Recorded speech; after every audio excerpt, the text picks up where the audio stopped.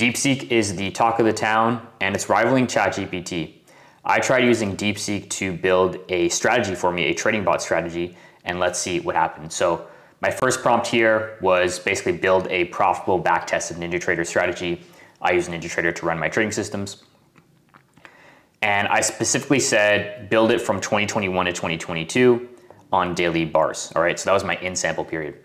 So it generated the code for me, but there were some mistakes. It was missing a namespace and some libraries as well. So I had to correct it myself and say, hey, make sure you use this namespace and use these libraries as well. After that, it did fix it once I told it to do that.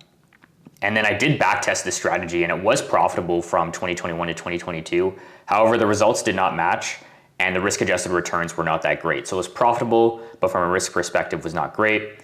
Then what I did is let's forward walk it. Let's test it with new data from 2022 to 2025.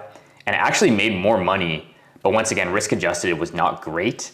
So all in all, DeepSeek did make a strategy for me, but there was some coding errors and I had to correct it a couple times. Let me know in the comments below if you use DeepSeek to make trading bot strategies.